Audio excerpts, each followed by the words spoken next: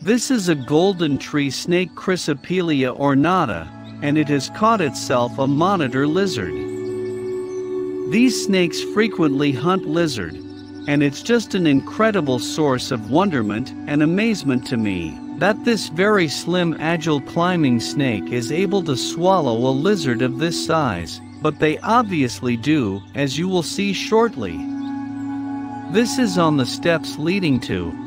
There are clips that I have seen previously of monumental battles between monitor lizards and golden tree snakes, where the lizard has managed to get a bite on the snake, and neither of them is prepared to let go, and I know those battles can go on for a long time.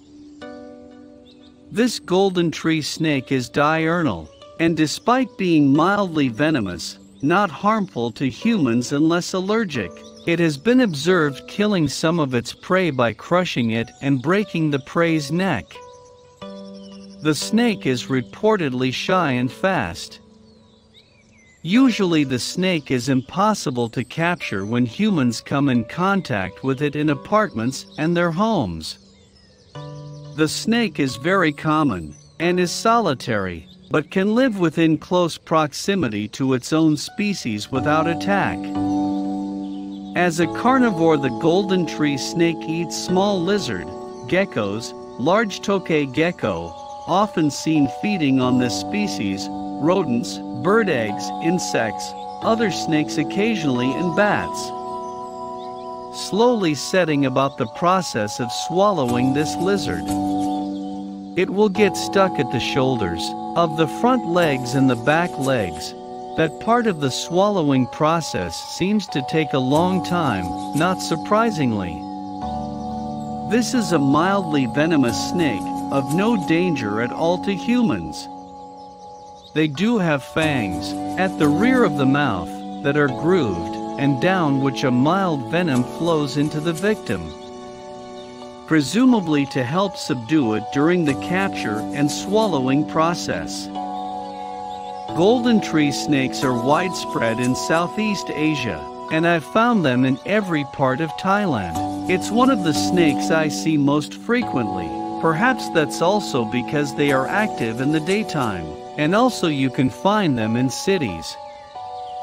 I've many times found them in Bangkok, even quite close to the center of Bangkok. They eat a variety of prey items in addition to these lizards. They'll eat other kinds of lizards, apparently rodents, and even other kinds of snakes as well, although I have not seen that personally. I have seen one enter a nest quite high up in a tree and clearly swallow either hatchlings or eggs. Although I suspect it was young birds that it was taking from that nest, despite being mobbed by the parent birds and very interestingly by many other kinds of birds as well. There were many birds that were clearly concerned about having that snake there, even though it wasn't their nest, and they all kind of joined in and tried to drive it away. Unsuccessfully, I must say, and in other locations I've also seen birds, particularly myna birds, get very agitated if they see one of these golden tree snakes in their vicinity.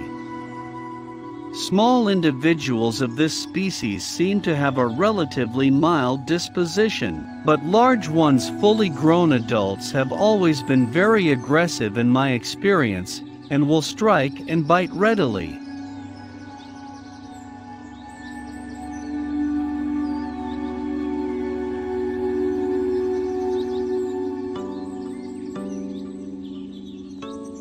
Just look at the way that the neck of this snake has been able to expand to perhaps 2 or 3 times its normal size.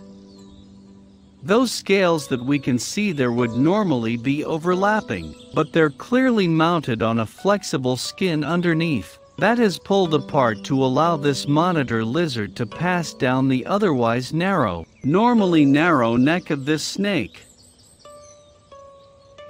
You can see there are a number of black bands on the head of this snake, and you can see those bands very clearly on a shed skin, so it's quite helpful if you find skin in and around your house if you live in Asia. This is one of the snakes that you can very easily identify from the shed skin.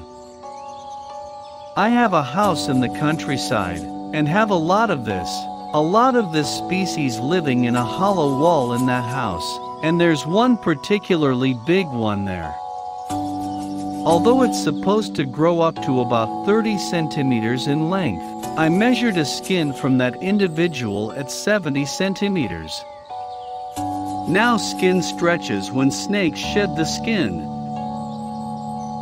This group of snakes, this genus that the golden tree snake belongs to, are also sometimes called flying snakes. Now they can't fly in the true sense of the word, but they can glide. And they do this by pulling their belly scales into a concave shape and basically swimming through the air. They leap out of one tree perhaps into another or even down onto the ground. The blazing Thai sun is enough to make anybody irritable. I'm sure this snake wants to get on with this and get away as quickly as possible. I have cut this video down to only about 8 minutes, but the entire process actually took a full hour.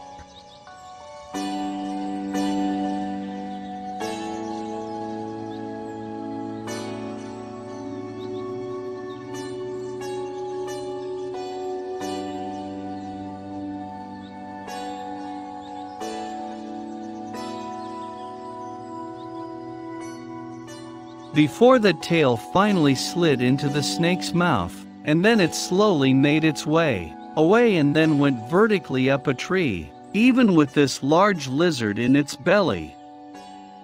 It was able to climb. They are phenomenal climbers, and escape artists extraordinary.